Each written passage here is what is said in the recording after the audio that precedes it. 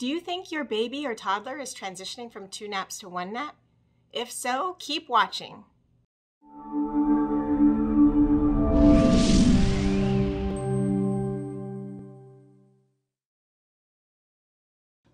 Hi, Nicole Johnson from the Baby Sleep site here today, and I'm talking about transitioning from 2 naps to 1 nap.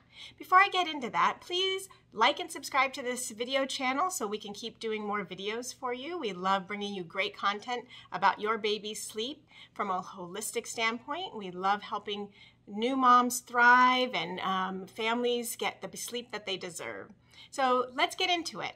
So if your baby or toddler is anywhere from 10 months to 18 months old, you might be wondering if it's time to transition from 2 naps to 1 nap. The average age to transition from 2 naps to 1 nap is 15 to 18 months old. Now, in 14 years, I've been a sleep consultant. I have seen many 13 and 14-month-olds do it. There have been a handful of 10-month-olds, but usually the average is somewhere between 13 and 18 months old. Now, if your baby is starting to show some signs that they could be transitioning to 1 nap, you might want to hold off. Let's say if they're about 11 months old, we do start to see a nap regression around this age that lasts anywhere around 2 or 3 weeks, and then they'll go back to taking 2 solid naps a day. So if you're starting to question whether your 11-month-old is transitioning into 1 nap, you might want to wait a little bit longer before you take the plunge. So let's talk about what signs we look for when it's time to move from 2 nap to 1 nap. First, we'll start to see the schedule spread out a bit. So right before the transition, we often see about 3-hour wake windows in the 10 or 11-month-old age range. And then what usually happens is it starts to increase to 3.5 hours, 4 hours. And right before the transition to 1 nap, we often see a 4-hour nap gap or wake window before each nap and before bedtime.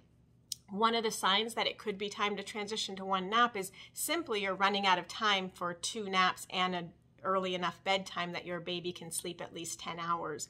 Once nighttime sleep dips below 10 hours, we start considering whether it's time to transition to 1 nap, because nighttime sleep is very restorative and we don't want anything less than 10 hours if possible. So that's one thing to keep in mind. Another thing to watch out for is your baby or toddler starts skipping one of their naps at least 4 times a week.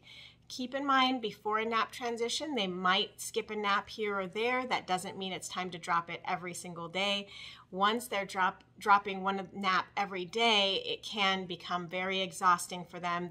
Sleep can start unraveling at night, and you might have a bit of a mess on your hands. So one thing to keep in mind is that they might skip their morning nap or their afternoon nap. More commonly, it's the afternoon nap. They fight it at least 4 times a week, then it might be time to move to 1 nap. Now, one other trick is not to necessarily think that once you move to 1 nap, you have to stick to just 1 nap every single day, forever.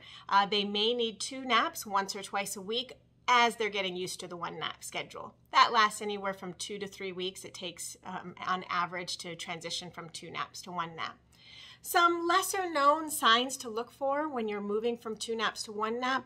Let's say your baby or toddler is taking 2 naps religiously, not having any problems. They go to bed fine, but they're awake for 1 to 2 hours in the middle of the night, maybe even 3 hours.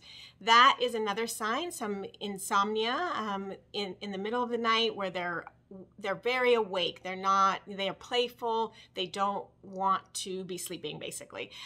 So that could mean that they're sleeping in multiple fragments throughout the day, and that could be a sign that they're either sleeping too much during the day or it's time to move from 2 naps to 1 nap.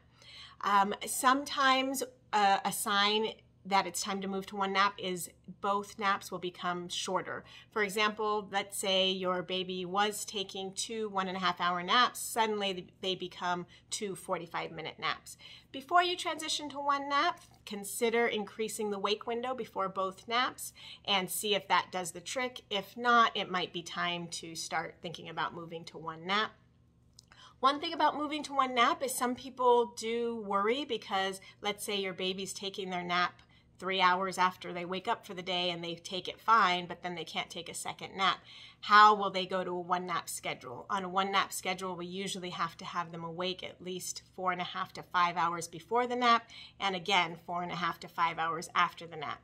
That's not always an easy thing to do, but just keep in mind that once you start pushing that morning nap a little bit later, you could do it gradually over a 2 to 3 week period. They will be tired at their old nap time, but then they'll get a second wind, they'll push past that point, and then they'll gradually become more accustomed to the one nap schedule.